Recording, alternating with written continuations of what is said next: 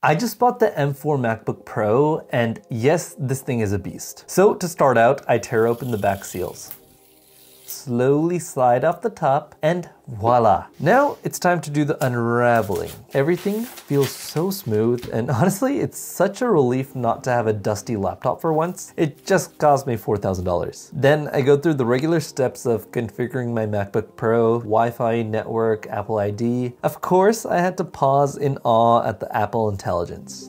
Alright, now that we have the base level configurations for this Mac, we're going to start downloading apps. And the first thing I'm going to download is Google Chrome. It's the superior browser, you gotta have it. So now I have it installed. The first thing that I'm going to download as a programmer is warp.dev. This is pretty much a terminal, but it uses AI. When you're downloading a lot of configurations, typically you have to use a lot of terminal commands to understand what's going on in the background of your laptop and all this like complicated nonsense, frankly, because as a programmer, you should just focus on actually writing good code. So I'm going to use this application called Warp. It has Claude integrated into it so it can understand my English, and I'm going to tell it exactly what I want downloaded, and it'll do that. So first I'm going to get Java. So it sees I don't have Homebrew, and then it's going to suggest exactly the terminal command I need to run it, and it's pretty much running all the commands. I used to struggle a lot with terminal, especially when starting computer science, so this has been a real game changer for me. Plus it's free for now, I think. I'll also show you how to quickly spin up projects using this. It's phenomenal. In the meanwhile, I'm going to start cleaning up my screen because I don't like all these random things. I never use that. Mail, I don't do maps. Calendar, I use Google Calendar typically. Contacts, definitely don't need that. Reminders, nah. Apple TV, who uses that? Music, nope. Spotify. News, who reads the news here? Keynote, I don't even know what that does. Numbers,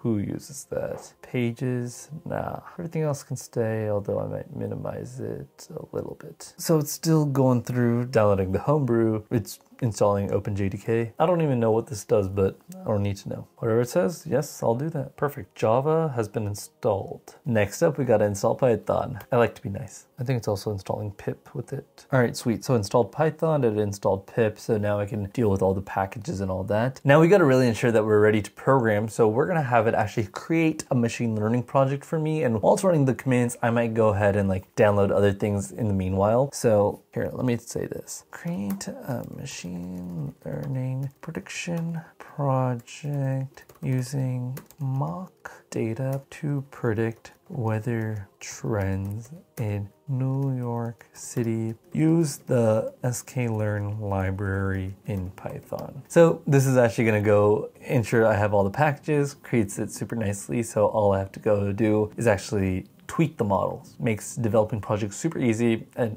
all y'all should be doing this nowadays. So it's installing NumPy, Pandas, sklearn, and matplotlib. It's creating a plan for me to do this, and then it goes ahead and does it. All right, sweet. So it generated the code for me. Apply changes. I didn't even review it, and now it's actually gonna run the Python file. All right, here's my machine learning project. So depending on the date, it predicts the temperature, and it uses historical data of the last 90 days and forecasting current data, or I guess this is also past data given what date it is today, but it is pretty solid. I mean, I have no reference point because this is all mock data, but it's just pretty cool how it can spin up a project that typically would take people sometimes weeks to generate. It's able to do it just like that, produce a nice looking graph. I mean, this is clearly understandable. And then it even gives you performance metrics. Now, the goal for you and any computer science student, you want to use tools like this to create meaningful projects in which you have meaningful data and it's actually helping something more significant than just weather prediction. Maybe it's like a local business, maybe it's your own startup, maybe it's something else, but do something, quantify your impact, add it to your resume, you'll be a good programmer. But to really look through and actually enjoy the code, we need to download an IDE. And so we're gonna download VS Code. And of course I got Warp to do it for me. All right. So it's been successfully installed and it's available in my applications folder. Yeah, so I'm gonna say open the weather prediction project in VS Code. All right, so these are the graphs and this is the code. And now as any good programmer, you need to download Git, or I think it's install Git. Let's see, it's been successfully installed. So within VS Code, there are a bunch of different extensions that I think are really useful. The first one is going to be Copilot. So this is basically your AI pair programmer. It can make suggestions, it can complete code out for you. And now here in VS Code, I can ask Copilot any questions. I'll just say something like, can you add an extra parameter keywords in the build and evaluate model function. This is just for demo purposes. I really don't need this. And now I can apply the changes. And just like that, it added the parameter I needed. And it shows me exactly what the changes are.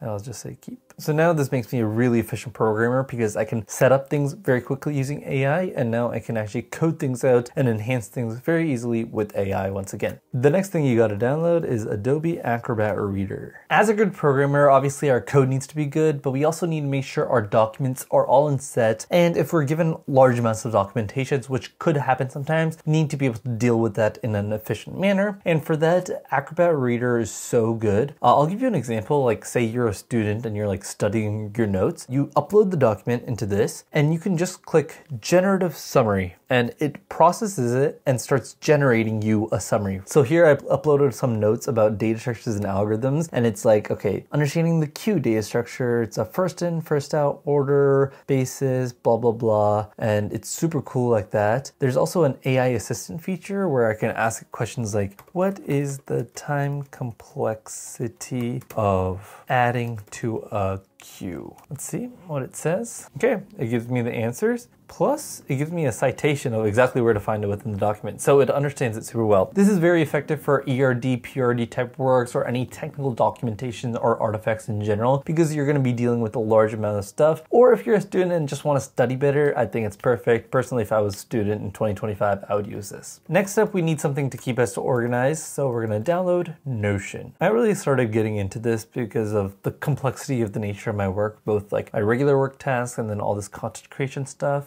And as it scales up and as I'm dealing with different teams and people to help me manage things, it's just been such a big help. So here we have Notion. I have a couple different boards and they each help me with different tasks. So this one is my personal one. This is for me to manage all the different tasks that I have, whether it's like filming a YouTube video, whether it's doing a task for work, whether it's filming a reel for Instagram. I have one that's dedicated towards the team that helps me manage my YouTube channel. And we have all different types of content, some of which have not been released yet, some of which who have. This just keeps us organized right here. I have one for my LinkedIn team. They help me kind of put together my ideas in an easy to understand way, and they sometimes help me with graphics. But overall, when you're dealing with a large amount of people and you're kind of like the head running everything, you need to be very, very organized. Otherwise, things can really hit the fan really fast. I also invested in Notion AI. Now, I can't say that this is the best. Honestly, there are some things that I don't like about it. But if you want to say, make a table with 4 columns, not started,